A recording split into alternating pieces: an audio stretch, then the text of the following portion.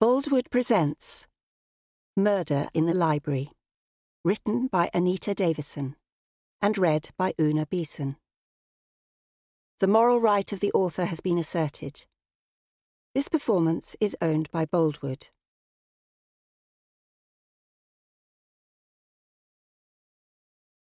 Chapter 1. Endell Street Hospital, London, April 1916.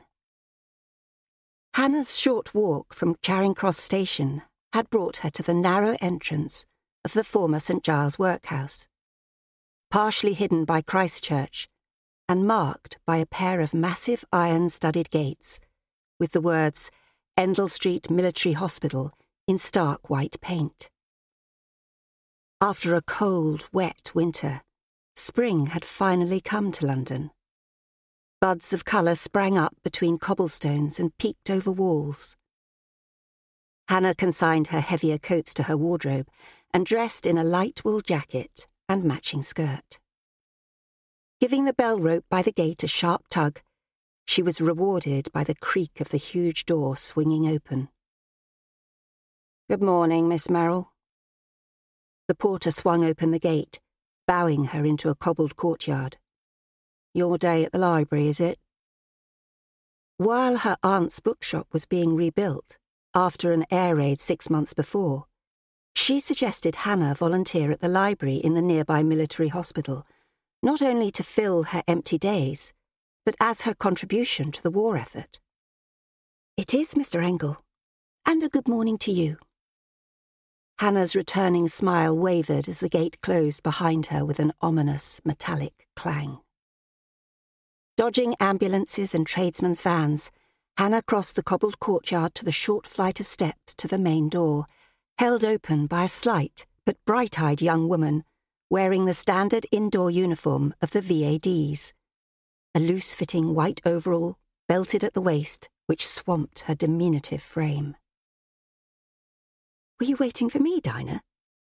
Hannah addressed her over one shoulder without breaking stride. "Sort of, miss." Dinah fell into step beside her. "I need to return these." She nodded to the 3 books tucked beneath her arm. "The patients were discharged yesterday, so I won't be needing them." Dinah's flat vowels betrayed her East End origins. Lowering her voice, she cast a brief glance behind her. "Truth is, I'm avoiding Sister Ibbot for a bit. She's run me ragged all night." Hannah grasped the knob of the recreation room door, but it held fast. Leaning, but the door would not budge. "It's locked." Frowning, she examined the door as if it could explain itself. "Was anyone using the room last night?" "Not that I know of." Dinah shrugged. "Shall I fetch the key for you?" "If you would. It's kept on a board behind the porter's desk." "Won't be a mo." Dinah laid the books on the floor and scampered back the way they had come. Hannah shifted her feet, irritated that her day had started with a delay, though Dinah's sunny disposition helped lighten her mood. Dinah was an older sister of Hannah's bookshop assistant, Archie. A vast family, although Hannah had never quite worked out how many of them there were. Dinah came running back in less than a minute. "Porter says he doesn't know why the recreation room was locked." Slightly breathless, she handed Hannah a brass key. "Says it's usually left open." "That's what I thought." The lock clicked under Hannah's hand, and she pushed open the door of the vast recreation room that contained the hospital library. The smells of old paper and cigarette smoke-laden leather assailed her, muffling the antiseptic tang that permeated the hallways. Muted April sunshine flooded through a panoramic window that ran down one side, drawing rectangles of light onto a polished boarded floor. A full-sized billiard table took pride of place in the room, whilst at one end, a small mahogany table borrowed from a titled lady held a brand-new phonograph. Glass-fronted cabinets lined one wall containing rows of neatly arranged books, the doors left unlocked so patients and staff alike could handle and choose books for themselves. The rule of the library was to provide books on any subject patients requested, so it was equipped with valuable volumes on 17th century furniture, old silver, zoology, and metaphysics, all lent by generous patrons. Those patients with specific skills or hobbies honed their craft by making use of the donated handbooks on motors, aeroplanes, and engines, while gardeners pored over books on rose growing and argued about their preferred methods. Hannah was also responsible for finding reference books for patients studying for the London matriculation examination, helping them gain knowledge during their enforced leisure hours they might not have had in their previous lives. "Weren't you meant to be on nights this week, Dinah?" Hannah's gaze went to a clock on the wall as "Your shift finished over an hour ago." "Yeah, by rights I should be tucked up in bed in the barracks by now." She referred to the attic dormitories allotted to the nurses. "But we're at 6s and 7s today, because a patient went missing last night." "Missing?" Hannah turned from where she was hanging her coat on a hook in the wall. "How did that happen?" A roll call was taken every evening before the main gate was secured until morning. "Dunno. He left the ward after lights out and he's not been seen since." Dinah placed the books she had brought with her on an ancient, scarred desk and wandered the room. "Talking of locked doors, I couldn't get into the Johnny Walker ward last night either." Hannah's straw hat joined the coat on the hook by the door. "Perhaps it was full?" she suggested, smiling at the name given to the basement room where inebriated soldiers taken off the streets were placed so they could sleep off their night's revelries. Cases of drunkenness had become a menace since the war began. "More likely someone was sick in there." Dinah leaned a hip against the billiard table, so it was closed off until a charwoman could be sent to clean up. "Well, I need to get on, and I doubt this soldier you mentioned could have gone far." "That's the funny thing." Dinah heaved herself effortlessly up onto the edge of the billiard table, her hands on either side of her knees, feet swinging. "He was about to be discharged in a few days, so we don't know what he's playing at." The missing man was likely a disabused soldier, reluctant to return to his unit, so had absconded. Not that Hannah could blame him for that. It was a common theme in the hospital that any soldier who claimed they wanted to return to the trenches was a liar. "How long has he been missing?" Hannah approached the table where the ledger recording books lent out was kept, and she listed the ones Dinah had brought. "Not sure." Dinah rolled a red billiard ball idly between her hands. "He wasn't in his bed when Nurse Dalgleish woke the ward at 6. She assumed he must be in the bathroom, but he hadn't come back by the time breakfast was served, so she reported it to Sister Ibbott." Hannah hefted a ledger from a drawer and placed it on the central desk, ready to enter the day's borrowings and returns. Knowing the sister's reputation, sympathy surged for Nurse Dalgleish at having lost a patient. Dinah flicked the red ball with a finger, sending it across to the far. "She tore a strip off the poor girl in front of the entire ward, as if his going off was her fault." "Busy night, was it?" Hannah toured the room, collecting books discarded on chairs and one from the windowsill. "Chaos it were. Convoy of ambulances arrived last night that kept us busy. Most of the poor lads had lain in wet mud for hours at the casualty stations before the hospital trains picked them up, only to be bumped and thrown about all the way across the country. Many were sick on the boats after that, so were in a poor state by the time they arrived.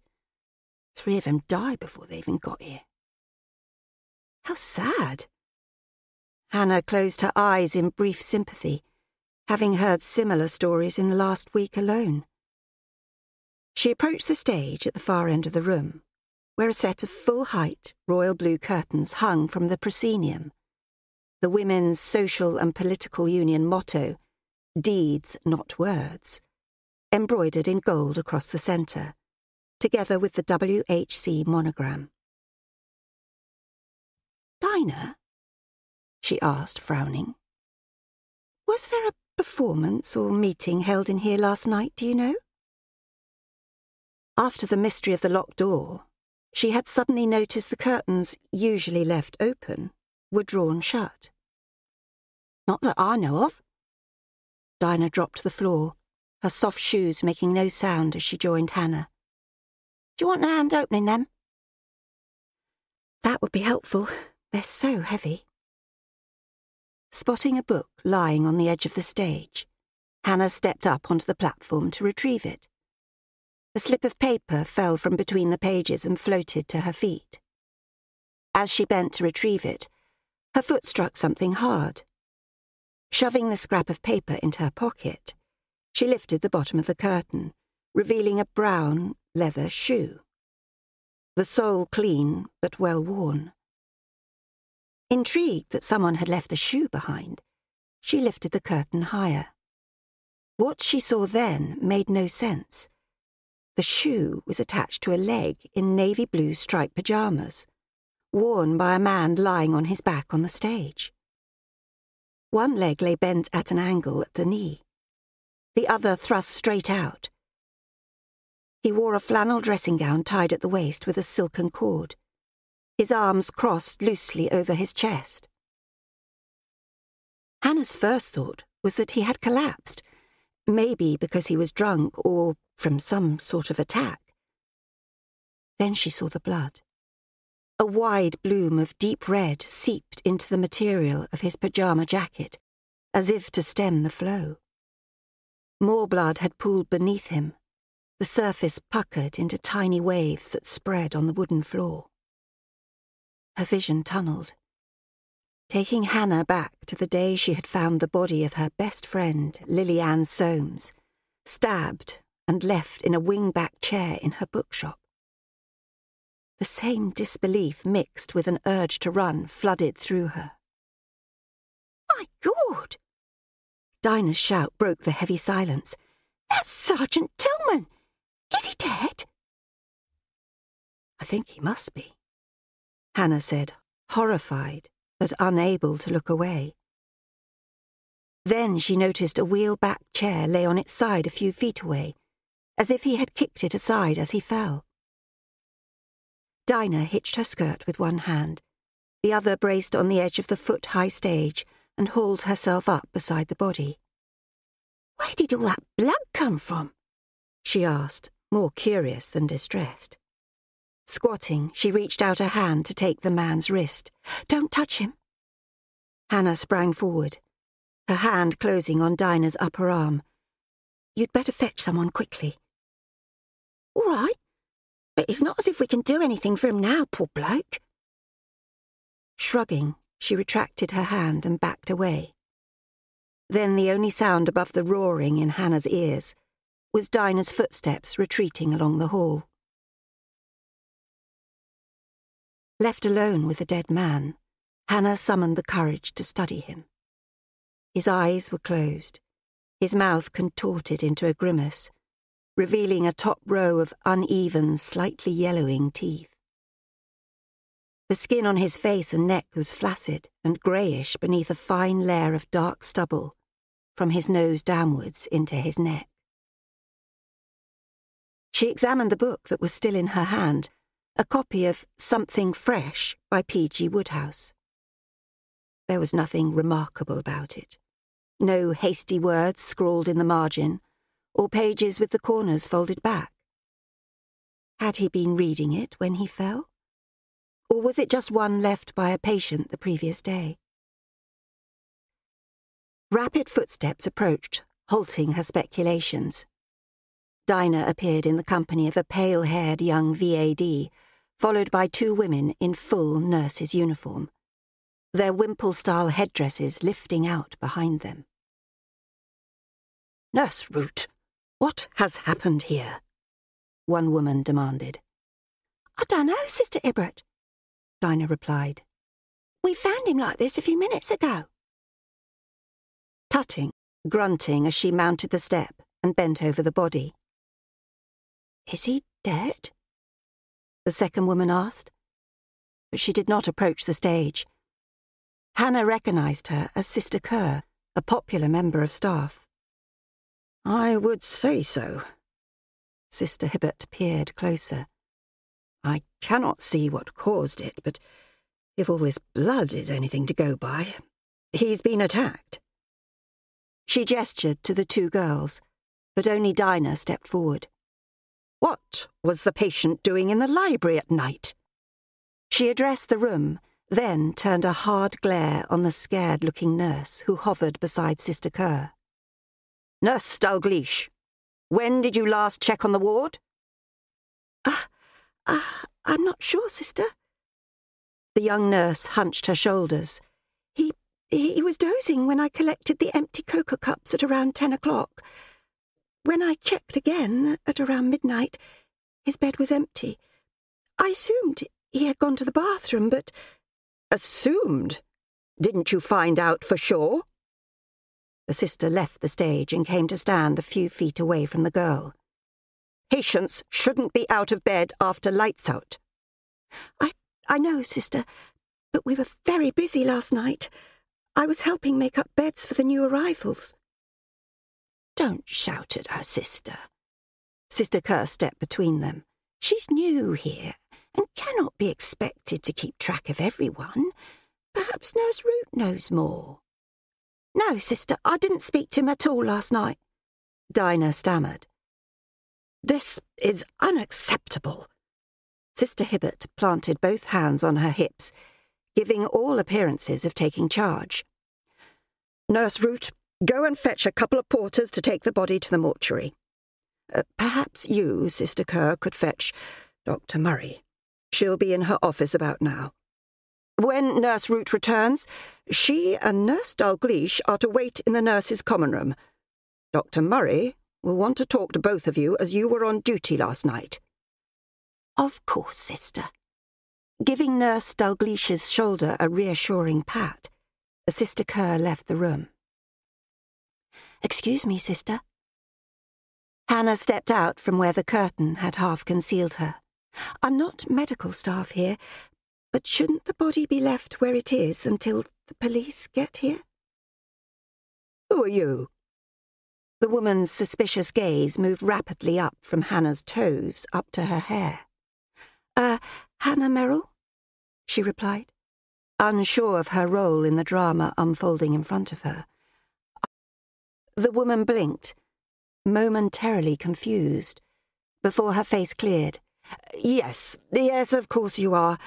Well, we cannot leave a dead body lying here in the library. Anyone could wander in."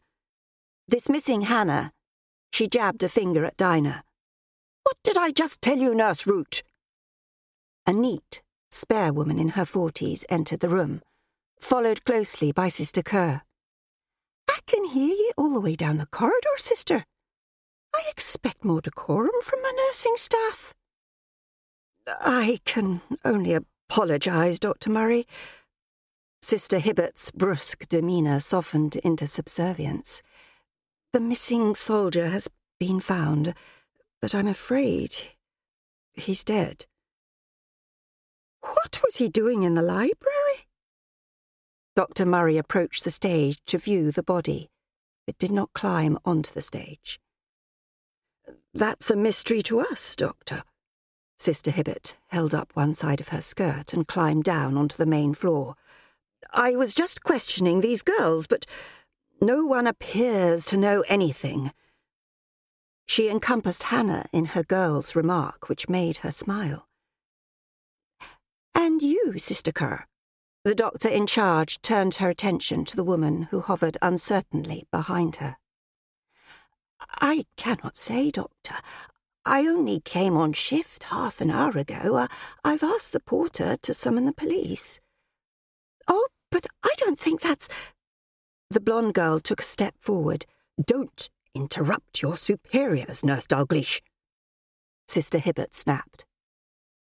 Shrivelling beneath Sister Hibbert's uncompromising tone, the girl clamped her lips shut and took a step back. That's enough, sister. Dr. Murray moved to stand between them. Let's leave the questioning to the police, shall we? Of course, Dr. Murray, Sister Hibbert said, determined not to relinquish what little authority she had. I've instructed Nurse Root to have the sergeant's body taken to the mortuary. Stay where you are, Nurse Root. Dr. Murray halted Dinah, who had moved towards the door. The body must nae be touched, and no one must come into the library until the police arrive. My apologies if I have offended, Dr. Murray. Sister Hibbert bowed her head, resembling a nun accepting penance. No one crossed the doctor in charge without consequences. Dinna worry, sister. You did what you thought best. Dr. Murray turned her attention to the two VADs. Nurse Root and Nurse Dalgleish go with Miss Merrill and... Sister Hibbert, you come with me, and Sister Kerr, make sure you lock this door behind us. Of course, Dr. Murray. Sister Kerr took up her place at the door and waylaid Nurse Dalgleish, who, apart from Hannah, was the last person to leave. Are you all right, dear? You've gone very pale. I do feel a little queasy. The young nurse cast a fearful glance over one shoulder at the stage. But I shall be fine in a moment, sister. Hannah entered the hallway, aiming a sympathetic smile at the younger nurse, who waited as Sister Kerr locked the library door behind them. You look a bit shaky to me, girl. Sister Kerr slid the key into her pocket and grasped her by the arm. Come with me, and I'll get you some smelling salts. No, really, I'm all right. I don't... Hannah looked back, but curious staff had begun drifting out of the rooms on either side of the corridor, blocking Hannah's view of the pair. Her last sight was of the sister's face held an inch from the young nurse as she said something to her. Nurse Dalgleish merely nodded and stared at the floor. Are you coming with us or no, Miss Merrill? Dr. Murray called, her raised voice making Hannah jump. Beside her, Dinah wore a pleased smirk that Hannah was being treated like one of the nursing staff. Yes, of course, Dr. Murray. Hannah turned and ran to catch up with her. Chapter 2. Hannah eased her back on the hard chair she had occupied for the last half hour in the nurse's common room. Furnished with second-hand and donated items, the room carried a medley of odours that ranged from old leather to wet dog and decayed flowers. Tempted to ask what was taking so long, she felt a rush of remorse. That poor man had fought for his country, survived an injury, and now lay dead on the library stage. Why was he even there? And why place a chair on the stage when the room held more comfortable options? Was he hiding from whoever might venture into the library? Dinah, why do you suppose Sergeant Tillman was in the library at night? Don't ask me. Dinah perched on the corner of the wide sill where the window met the wall. Maybe he couldn't sleep, so went there to have a quiet read. That seems an odd thing to do, especially when a perfectly good lamp occupied space on his bedside table. A woman, maybe? Now you're having a laugh, ain't you? Dinah scoffed. No one would be interested in him. He couldn't say a kind word if his life depended on it, let alone be agreeable to a woman. Hannah did not dismiss the idea lightly. The sergeant had been a well-built man in his early 30s. Although his features displayed the cast of death when she saw him for the first time, smoothed out in life, he would have been more than presentable. How well do you know Nurse Dalgleish, Dinah? Alice? She's all right, I suppose. Dinah pursed her lips in thought. Come to think, no one knows anything about her. She don't talk much. Is she a good nurse? She's not been here long, but she's a hard worker. We ain't real nurses, you see, not being qualified. So us VADs do all the scut work around here. But I don't mind. I've already got my first aid certificate. I've passed my first aid examination and hope to train for the Queen Alexandra's one day, she said proudly. I doubt Alice will, though. Why do you say that? Have you heard her talk? Dinah scoffed. She's posh, she is. Not a charwoman's daughter from Whitechapel like me. This was said without a trace of bitterness. She makes mistakes sometimes, like we all did when we first arrived, so I can't hold that against her. She turned her nose up at the nurses' dormitories too, said the attics were gloomy and not private enough. Not that I blame her. What do you want to know for? Just curious. Hannah noticed the nurse had not joined them. Where is she, by the way? Didn't Dr. Murray say we had to wait in here? Yes, she did. Dinah frowned at the door. She must still be with Sister Kerr. I expect she'll be along when she's ready. Deciding to use the girl's absence to probe further, Hannah asked, Alice looked shocked when she saw the body, but no more than anyone else. Sister Kerr reacted as if she was having a fit of the vapours. I saw that too, but then Sister Kerr is protective of the younger nurses. Dinah thought for a moment. Night shift is tough on us all, and if you ain't used to the sight of blood, it's worse. And there was plenty around the sergeant. I noticed. Hannah hoped not to see anything as gruesome again. Pushing the image of the dead sergeant away, she changed tack. Alice is very attractive, isn't she? And only girls like me go into nursing, eh? Only mild sarcasm. I didn't mean it that way. Hannah rushed to reassure her. Dinah was far from plain, but she lacked the symmetry of features that made Nurse Dalgleish striking. She tried to summon a compliment to neutralise her lack of tact, but Dinah grinned at her, unoffended. Just teasing you, miss. I learned a long time ago I weren't much to look at. She switched her attention to the courtyard. Ah, I see the Flatfoots have arrived. Hannah joined Dinah at the window in time to see a long black motorcar halt on the cobbles.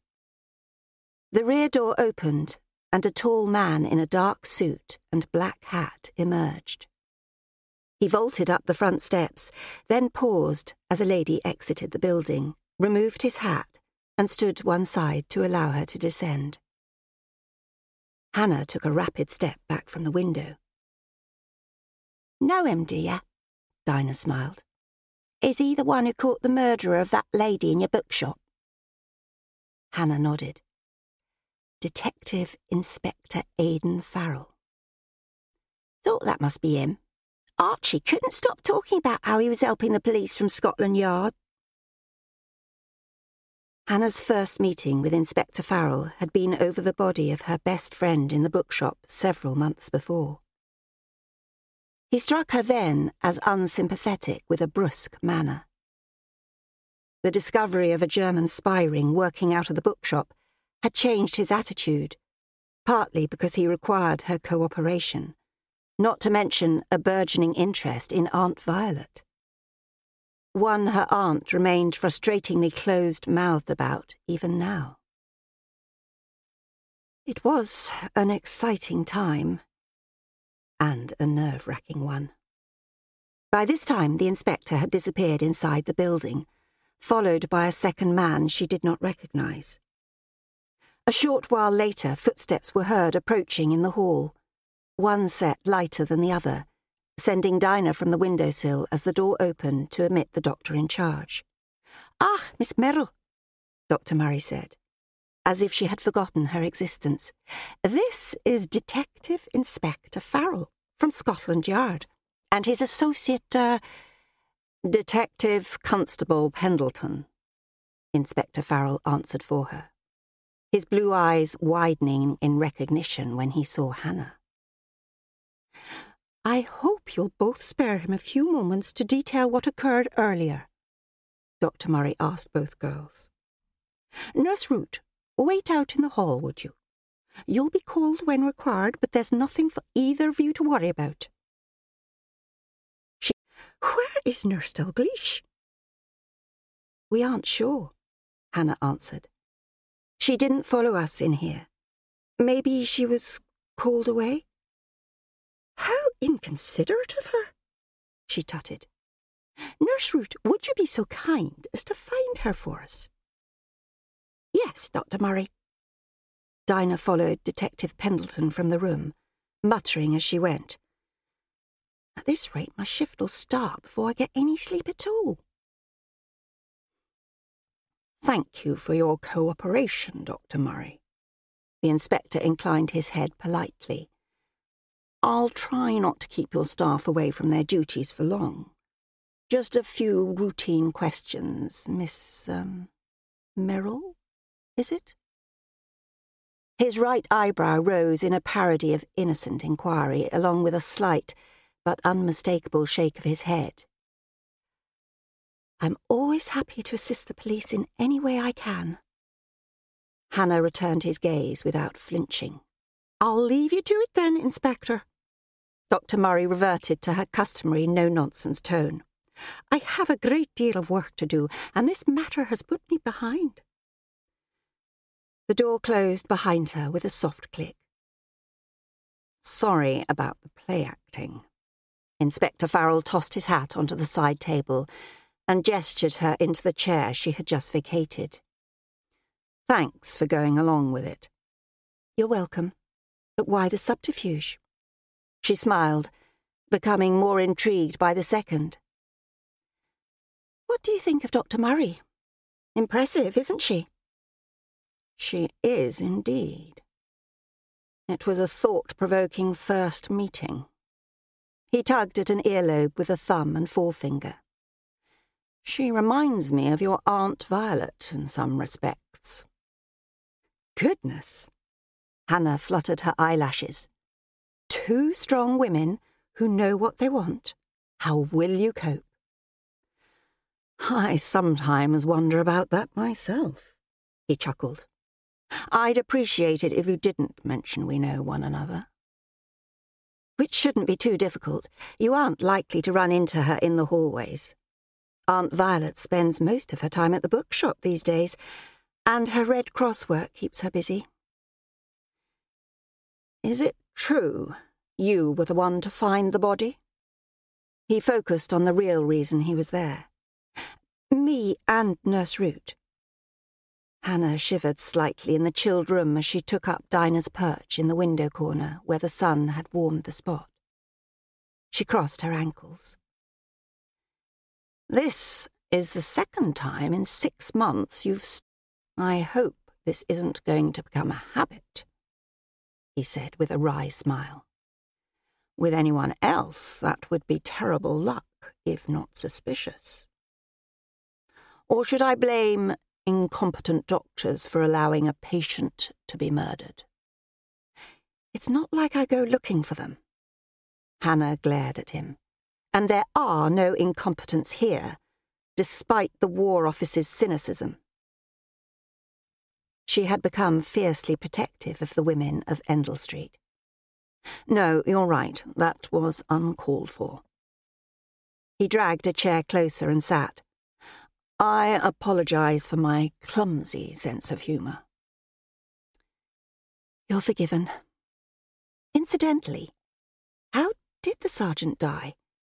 I saw all the blood, but it was difficult to tell exactly what caused it. He was shot.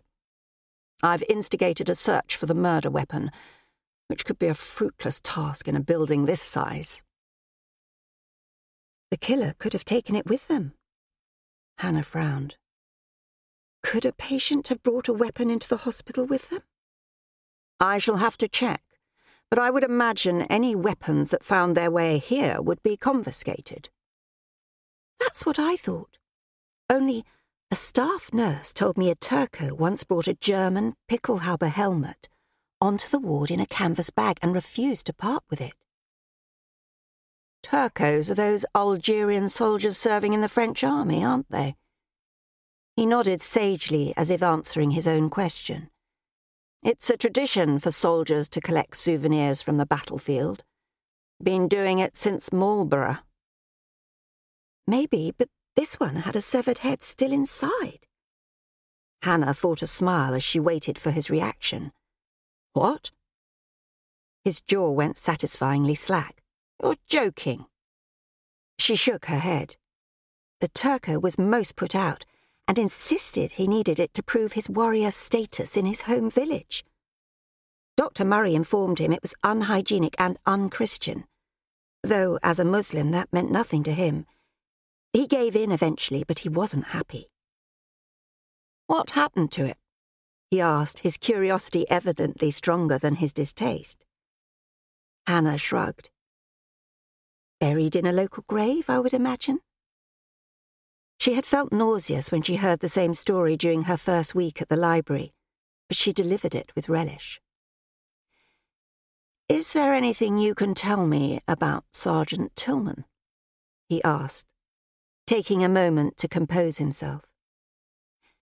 She asked, archly testing their relationship, while redirecting him from the image of severed heads. It could be. His eyes glinted with mischief as he withdrew a notebook from an inside pocket and flipped through it, a pencil poised above a page. State your full name. Hannah stared at him. He murmured. Witness unhelpful. He scribbled something on the page. Inspector Farrell. She rolled her eyes. All right, I'll apologize for the severed head story. Now, do you know what sort of gun was used? Why? Have you seen one lying about? He clamped his lips shut and lowered the notebook. You know I cannot discuss specific details with you, Hannah. It's bad enough I have no manpower to assign to this case.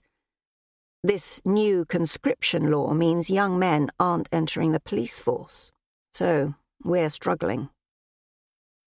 He tapped his pencil against the page. But we know one thing. It was a single shot with a large caliber bullet, most probably fired from a Webley revolver, Mark 5 or 6, most probably. Webleys are army issue, aren't they? He nodded. And they're not called man-stoppers for nothing.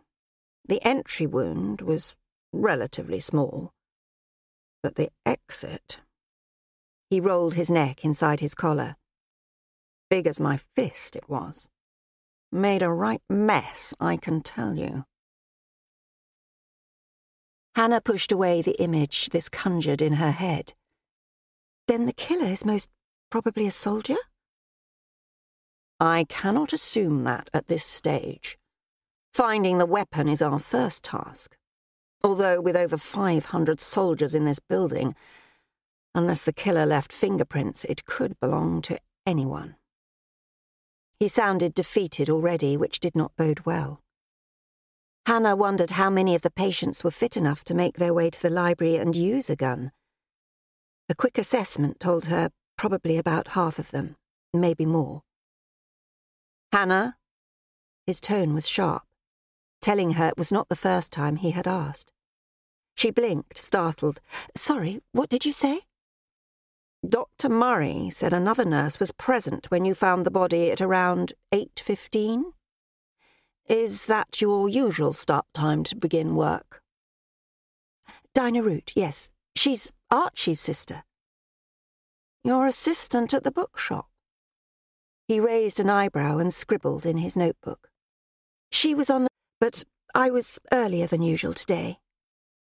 Was there a particular reason for that?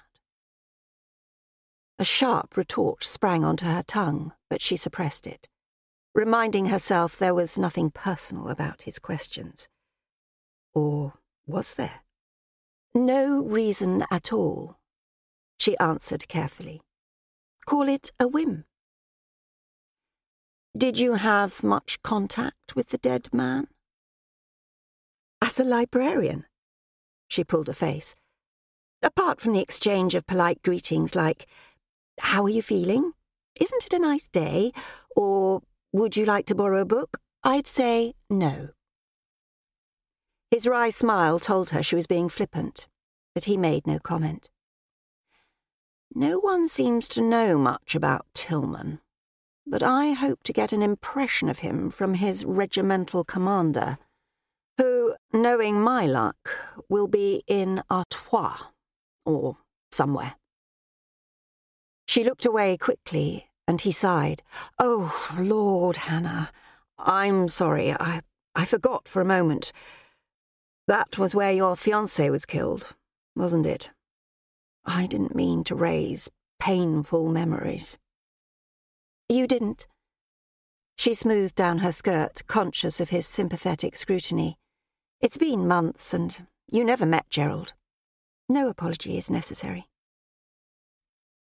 Mention of her late fiancé always made her uncomfortable, in that most people expected her to be heartbroken, her life shattered by another young life laid waste on a muddy battlefield, when in truth her heart remained whole.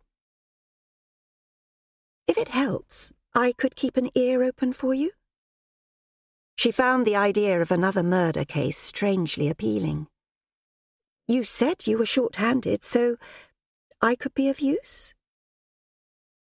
Are you implying my men aren't up to the job? He raised a sardonic eyebrow. Of course not. However, the staff here are fiercely loyal. They'd be wary of saying anything incriminating to a policeman, but perhaps less so to a librarian. She leaned forward. A murder on the premises is bound to create rumours and speculation. This is a police matter, Hannah. You're a potential witness. I'm not comfortable asking you to help. You aren't. I volunteered. And you accepted my help the last time. Before he could respond, she rushed on. The fitter patients gather in the library to play billiards, cards, or listen to the phonograph. If you think women, my mother's bridge afternoons are less shocking. I'm very discreet. They would never know I was listening in. Her enthusiasm grew as she talked. I cannot base an investigation on gossip. Although... He stared off for a moment, then shook his head. No, it's not professional. It might be dangerous. Remember what happened when I set you up as bait to catch a spy? You were attacked. A man battered me with a door in his eagerness to get away, which hardly constitutes an attack, Hannah scoffed. And you caught him, eventually. She suppressed a slight shudder as she recalled the incident when a German spy had confronted her in the empty bookshop. The click of the door catch brought their combined attention to where Detective Pendleton stuck his head round the jamb, though he did not enter the room. Sorry to interrupt, sir, but Miss Dalgleish appears to have left the building. What? I need to interview her. Inspector Farrell glared at him, as if he was solely responsible. I know, sir. A porter saw her getting into a hansom in the street. He wasn't aware of the situation, or we would have stopped her. Let's hope she's simply gone home and not done a bunk. The inspector sighed. Could you let Dr. Murray know I expect her to make herself available when she returns? Oh, and I'll need her address. Yes, sir. The detective withdrew rapidly. Oh, dear. Hannah began, slightly sheepish. I apologise for not saying anything when she didn't come to the common room. It didn't occur to me she had left. That's rather odd behaviour. She was told I need to interview all the staff who were on duty last night. I suppose so, but not everyone is familiar with police procedures, Hannah pointed out. Even so, I don't like the idea she's avoiding me. Although something tells me her statement will be a repetition of everyone else's, no one seems to have seen or heard anything. Unless she's the killer, Hannah said. Well, there is that. He exhaled a frustrated breath. To be honest, I'm at a loss with this one. Dr. Murray informed me she has over 100 staff and 500 patients in this building. I have no idea where to begin." He stroked his chin thoughtfully. "Look, if you do hear something relevant on your travels, will you bring it to me? No questioning of witnesses, though. Is that understood?" Asking wasn't that hard, was it? It was hardly a formal request, but close enough if she was called upon to defend herself later. "Actually, there is something which might interest you." "Which is?" "When I arrived this morning, the library was locked, which is unusual. Nurse Dinah Root said the key was where it should be at the front desk. How did Sergeant Tillman know which one to take when it wasn't labelled?" "Interesting point." He stroked his chin thoughtfully. "Unless someone unlocked the library for him." "But he couldn't have locked it again, could he? Dead men cannot lock doors. And how did the killer leave the hospital? The gates are locked at night. I could try to find out if—" "Hannah?" His sharp tone silenced her. "This murder was not a casual act of violence. Whoever wanted Tillman dead planned it. He could still be in the building, so it could be dangerous. Please, be careful." "I'm always careful," she shrugged. "Well, nearly always." Chapter 3. Hannah arranged books on the portable trolley in preparation for her book round, while recalling her first visit to the hospital. The sight of the old St. Giles workhouse with its austere grey buildings, set around a central square inside a high brick wall, confirmed all her worst imaginings of a Victorian workhouse. Built on a former leper colony, it was reputed to have been used by Dickens as a model for Oliver Twist. She had to steel herself during those first weeks as she wheeled the book trolley among seriously injured men, some bandaged from head to foot, and others in painful-looking leg or arm braces that prevented them moving. Within a few days, her time spent among the hard-working, dedicated staff and the stoic soldiers had altered her perspective, as did the light-hearted banter of the recovering soldiers eager to exchange small talk and hear news of the outside world. Bracing her arms against the handle of the loaded book trolley, she headed for the lift to take her to St. Anne's ward on the floor above. After a brief wait, the lift arrived, and with a nod to the porter who sprang forward and held open the lift cage, she manoeuvred the wieldy contraption inside. All wards at Endell Street bore the name of female saints, St. Anne's being where the less seriously injured were treated before returning to their regiments. Hannah enjoyed their cheerful but often wondered how long it would be before the laughter stopped, and reality set in for those men with life-changing injuries who faced survival in an unsympathetic world. The whirring of the heavy lift ceased, and it bumped to a halt. Sliding open the cage door, she wheeled the heavy trolley into the corridor. Grateful she did not have to venture onto the 3 wards on the top floor in the south block, referred to as the zoo, where the grievously injured and dying were cared for.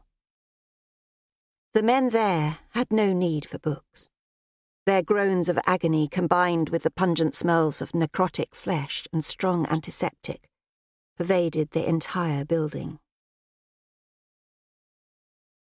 In St. Anne's ward, the long rows of beds were arranged against the walls, with a central table that held a vase filled to overflowing with forget-me-nots, frothy-headed hyacinths, lilacs and fritillaria, brought in daily from patrons' gardens, their fragrance vying with the acrid, sickly smells of carbolic and disinfectant. No utilitarian blinds, grey blankets or bare painted walls proliferated at Endell Street. Here the men enjoyed a homely, colourful environment, where the metal beds sported crimson coverlets, side tables and reading lamps. Handmade curtains adorned the row of windows that ran along one side, while landscapes donated by generous patrons hung on the walls. Moving slowly from bed to bed, Hannah exchanged greetings with the patients about the weather, letters from home, and which books the men had enjoyed. Hannah halted the book trolley at the far end, near a bed occupied by a handsome Irish corporal who was interested in the works of James Joyce. She had ordered several titles from Moody's circulating library for him. "Good morning, Corporal Doyle." Hannah's gaze went to the copy of the Dubliners on his nightstand. "I see you finished the book. Did you enjoy it? The story of Evelyn is my favourite. I found it depressing myself." He pitched the last word as if he asked a question. "A life wasted, if you ask me." He lounged fully dressed on top of his made-up bed, shirt sleeves rolled to the elbows and shoeless feet crossed. "Perhaps, but the story also has a poignancy. Though Joyce doesn't like the English much and blames us for his country's backwardness." Realising what she had said, she stiffened. "I'm sorry. I almost forgot you're Irish." "Don't ye fret." His mouth quirked into a wry smile. "I'm from Belfast. A very different Ireland." "I see you aren't wearing your sling today. First day without it?" He grasped his right upper arm with his hand and rolled his shoulder to show how well it had healed from a sniper's bullet. "You'll be leaving us soon, then?" "Aye, and at least I'll be walking out. Not like him." His full lips turned up at the corner in a sneer, his eyes hard. "Suppose you heard what happened in the night?" Hannah aimed a brief nod at the stripped and empty bed opposite. "It was odd him being found in the library, wasn't it?" she said, aiming for nonchalance. "Someone said he'd been shot. Is that true?" "I'm not privy to the details," Hannah said quickly. It seemed the hospital gossip machine was in good order. "Can't imagine what he was doing there in the middle of the night," Corporal Doyle said. "Probably couldn't sleep, so he went for a walk." "You spoke to him when he left?" Hannah asked, her interest piqued. "Nah, but I dropped off soon after evening cocoa and slept through until the nurse woke me. Best night's sleep I've had since I got here." "You didn't hear the shot?" "No. Had I done, I would have recognised it for what it was and told..."